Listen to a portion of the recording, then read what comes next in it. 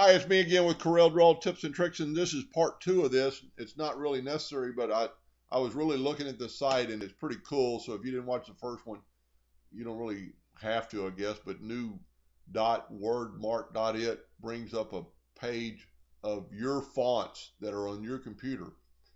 And if you and you know that's the reason I'm doing this second video is I was just looking around, and you could increase the size of the font.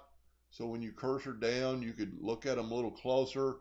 If you want to look at them a little uh, more to a page, if you got a big monitor and you've got good eyes, you can see what they look like.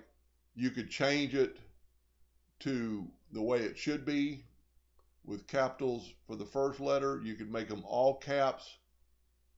You could actually even make the screen black and have the font show out, just depending on your preference. Anyway, hope that helped a little bit. Thank you for watching.